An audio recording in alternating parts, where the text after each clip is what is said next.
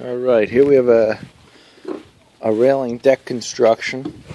You can see that just a quarter of the post was cut out here for the corner, and the lag bolts are put in, two and then one in the middle of them. Yep. Here you go. For a post on the center of the rail, you can see that half of the post has been removed, two lag bolts alternating. Again, on a corner, you can see that a quarter of the post is cut out, and that's done typically with a chisel is the way that's finished. There we go. And again, two lag bolts and a third staggered on the corner, and that's how you make it around the corner, just like that.